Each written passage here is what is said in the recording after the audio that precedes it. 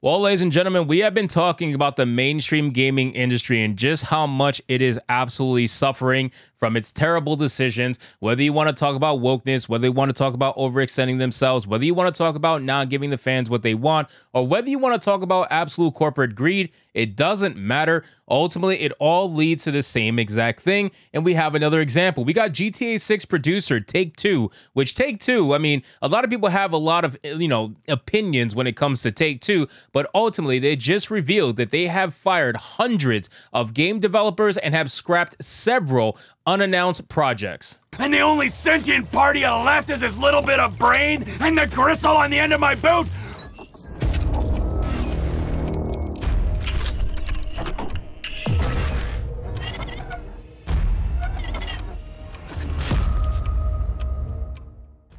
Yes, ladies and gentlemen, Take-Two is literally getting broke little by little as time goes on, and they desperately need GTA 6 to be a massive hit, the likes of which that I don't even know if it's going to be honest with you. I mean, let's be real. GTA is going to be a hit, if you want to classify hit as being a massive success in terms of units, but I don't know if it's going to be what GTA 5 was, for the simple fact, and no, it's not because it has a female protagonist. I don't give a shit about that. It's because the game's identity is going to be up for question. The game's identity is going to be questionable simply because they have openly admitted that they're going to be toning down the jokes of GTA because they don't want to come off as offensive. The whole purpose and the whole point of GTA is to be that absolutely wild experience that you can't really get in any other game. You know what I mean? It's very difficult to replicate what GTA can offer you, and one of those has to be with the fact of how it's right in between the nose. It doesn't care about political correctness. It doesn't care about worrying about your feelings. It doesn't care about any of that. It's just trying to be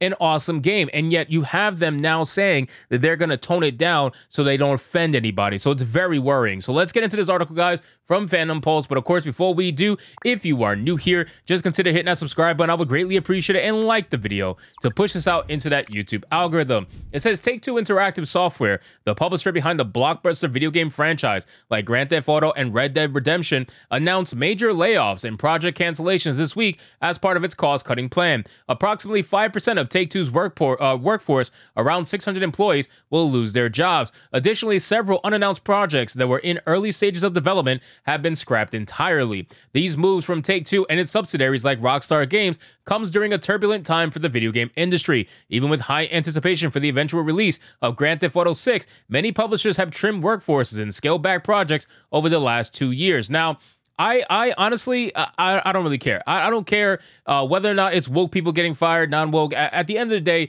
these companies need to really start kind of shifting course here, because what's happening is that you're starting to see everybody do it. And the reason why is because if one company can get away with firing people and not having to pay salaries and whatnot and maintain the same exact workforce and productivity, then what do you think other companies are going to do, right? If they see one company become more successful because they managed to fire 20% of their staff while maintaining productivity, then of course every other company is going to want to try to do the same, especially if they're in the same industry. A lot of these gaming development studios, they absolutely overextended themselves during COVID. Like that's one of the conversations we can definitely have when it comes to the mainstream gaming industry, but still, they overextended themselves, and they also have the hubris to believe that they were unbeatable, like they were going to be unstoppable because everybody was stuck in their house and was forced to do digital only things, so they thought that they were unstoppable. But the funny thing is, they decided to take that unstoppable movement and do wokeness. Like, why would you do that? A lot of these companies decided to do that. They decided to take what seemed to be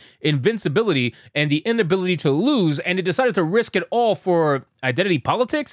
It's very strange. Not only that, they were making just overall terrible fucking games. They were making games that were just very buggy. They were never complete at release.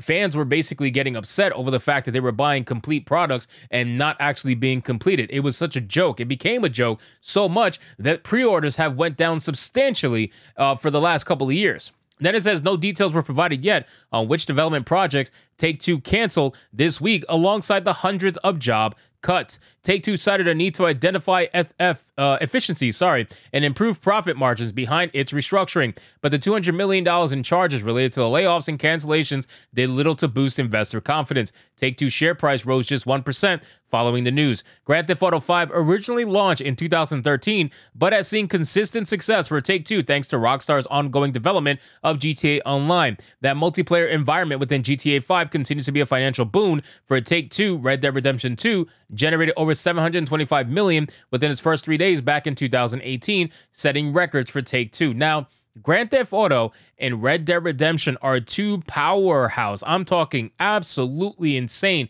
powerhouses in the video game market right now, or just in general. Like, those two names will carry so much weight, will carry so much money, but you are fucking with it. I'm telling you, like, if you decide to make GTA 6 more politically correct, you are absolutely fucking with your money. You are choosing to literally throw money away simply to adhere to I don't know who at the end of the day. Because even people who are ultra gay, even people who are ultra progressive, even they love GTA 5. Even they love Grand Theft Auto in general. Even they are beating up prostitutes in this game. Like, I'm telling you, you are fucking with your money. Nobody wants political correctness in Grand Theft Auto. And if you start to bring that nonsense with Grand Theft Auto 6, you're going to find out very quickly how pissed people can really get. It says, even with that level of profits, Take-Two is clearly concerned over looming recession worries and pulling back investments across its many studios. The video game sector saw record sales early in the pandemic, but consumer spending has slowed substantially since then. Hiring across gaming also took off rapidly over the last 5 years, leading companies like Take-Two to have bloated payrolls in need of trimming. The $165 million in forecasted annual savings from reducing headcount could lead to better margins on Take-Two's release slate. The publisher likely hopes to go into peak operating condition with optimal efficiency ahead of the hugely anticipated launch of Grand Theft Auto 6. Now, the expectations are massive for GTA 6 to drive profits for Take-Two, given the prolonged wait since Grand Theft Auto 5 first arrived. These layoffs and project cancellations parallel workforce reductions this year at other major gaming firms like Electronic Arts, Sony, and Tencent. Now, like I mentioned, if you see one company get away with the firing and maintaining productivity, then every other company is going to try to do the same exact thing. It should not be very shocking. If Electronic Arts, Sony, and Tencent all get away with doing it, of course Take-Two is going to do it. But that's not to say that they're not wrong, right? There's obviously a lot of fat that needs to be trimmed from these development studios because of COVID. They hired too many people, and people got way too fucking comfortable sitting at home, pretending like they're working, lowering productivity, and not getting shit done nowhere near as quickly as they would in the office. Obviously, there's some people that can work at a high productivity rate from home, but those are few and far between. A lot of the people who are working from home, in my opinion, based on experience from what I've seen, absolutely try to take advantage of the situation and pretend as if they're working when they're usually not. They're usually playing a game or watching a movie or whatever the case may be and pretending like they're actually doing any work, or they'll get to it late and procrastinate. It is hard to be in charge of your own schedule and your own production. This is why you need to return to the office. The entire video game industry faces rising costs and economic anxieties, even with flagship brands like Grand Theft Auto, FIFA, and Call of Duty. Since the beginning of 2023, the video game industry has experienced over 16,000 layoffs, and 2024 has no signs of abating. 16,000 people lost their job in 2023 for a combination of things, and absolutely Get Woke, Go Broke is one of them. I don't give a fuck what anybody says. We have seen companies literally get woke and go broke 100%. Volition is probably the best example of this. So you have a combination of things working against the gaming industry right now, but one of the biggest issues that we are facing is the narcissism from these developers, community managers, and everybody who's in charge of our favorite games, pretending as if they're the ones who are the arbiters of social fucking truth, and they need to constantly remind you in their games about social messaging. Nobody wants to see that shit. Get political correctness out of video games and get it out of games, especially like GTA. So thank you so much, guys, for watching this video. I hope you did enjoy it. And if you did, consider leaving me a subscribe. I would greatly appreciate it. Don't forget to like the video, comment, let me know what you thought, and I'll see you guys on the next one. Hypnotic out.